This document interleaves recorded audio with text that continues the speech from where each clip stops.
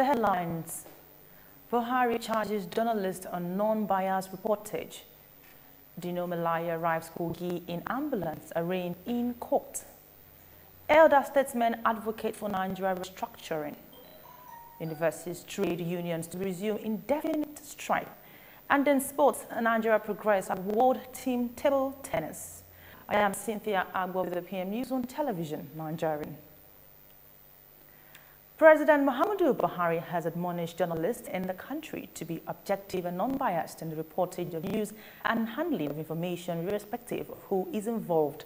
Using the occasion of the World Press Freedom Day, the president pledged a conducive environment for the media to do its work, but notes that responsibility is reciprocal and journalists should be mindful of fairness, justice, and national interest at all times.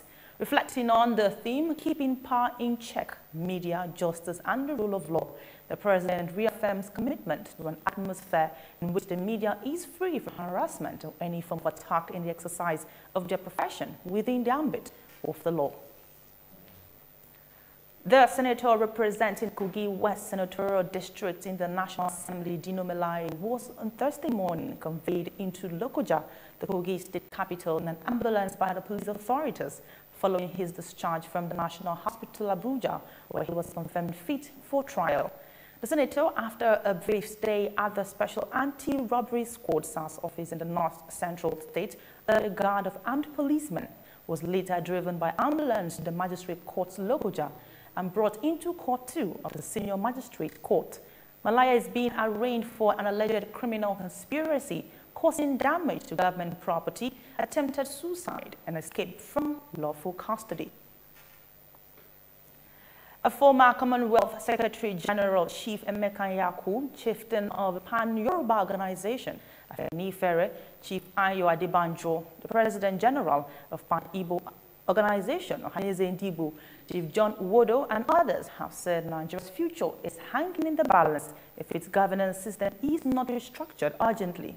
The elder statesman on Wednesday at the 10th anniversary symposium of the late Senator Abraham Adesanya, held in Lagos, described the crisis in the country, especially the incessant killings in the Middle Belt, as a reflection of a country in the brink of collapse. Ayako, in his speech, said Nigeria has retrogressed since the early 1960s in many areas, including education, health, security, and agriculture, noting that revenue from crude oil exports over the years had little or no impact on the lives and welfare of the vast majority of the population.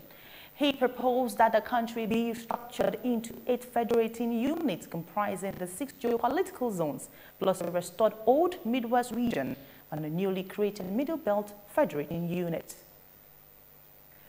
Non-academic staff in the nation's universities under the auspices of Senior Staff Association of Nigerian Universities, National Association of Academic Technologists, and Non-Academic Staff Union on Wednesday to joint federal Center action next week.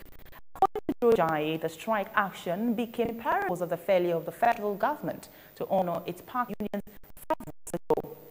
The unions had emerged on strike action September last year in order to demand the implementation of the National Industrial Court judgment of the issue of university staff, school teachers, payment of earned allowances, payment of shortfalls in salaries, and funding after the university system. More news reports after the break.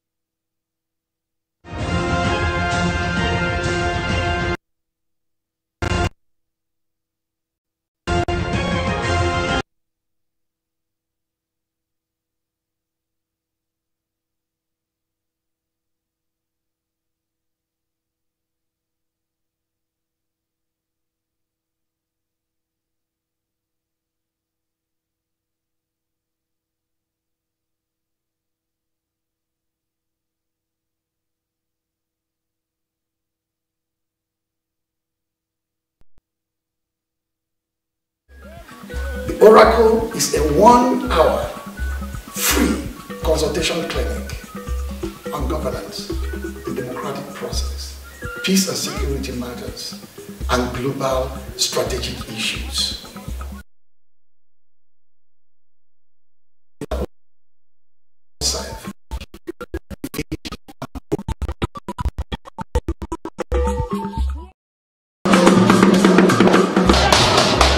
Not to keep quiet on this matter. Mr. Trump, please blow your trumpet. I have so many friends going to your countries. That is what we tend to do and achieve in this engaging and profoundly illuminating.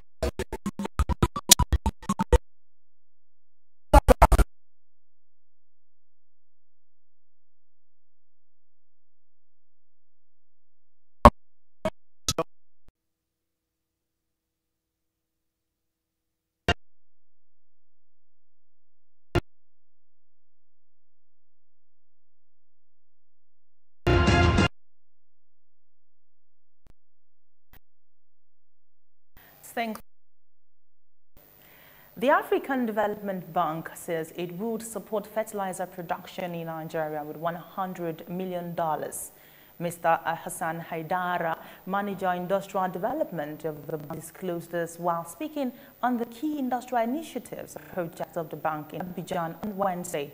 He said that the production would be leveraging on the huge gas reserves in Nigeria to power the plant and the transformation of the raw materials, adding that the aim was to ensure that the agricultural sector in Nigeria as well as Africa was massively developed.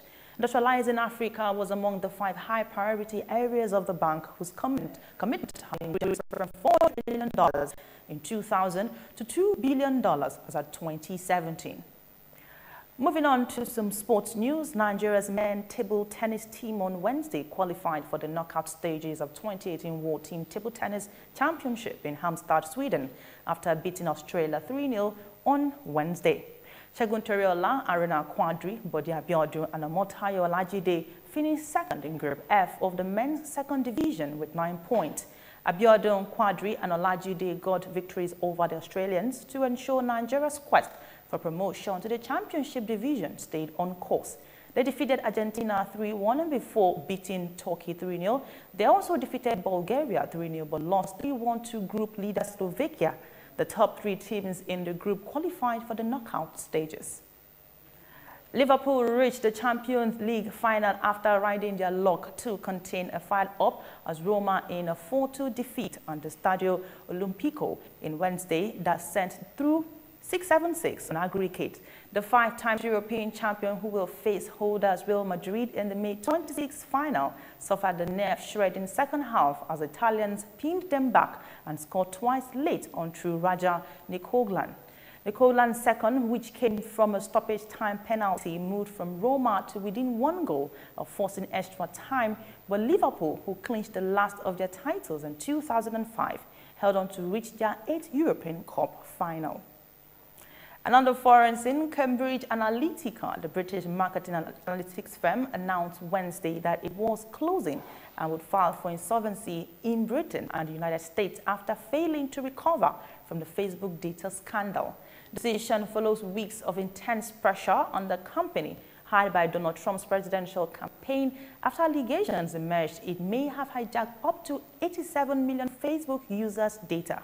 It claimed it has been vilified by the numerous unfounded accusations, which toppled its business and left the firm with no realistic alternative but to go into administration. To end the news, a recap of the major stories. Buhari charges journalists on non-biased reportage. Dino Malaya arrives Kogi in ambulance, arraigned in court. Elder statesmen advocate for Nigeria restructuring. Universities trade unions to resume indefinite strike. And in sports, Nigeria progressed at World Team Table Tennis. That's the news at this time on television, Nigeria. And do remember, whatever we hope to do with ease, we must first learn to do with diligence. Thanks for watching. I am Cynthia Godo. Have yourself a wonderful day.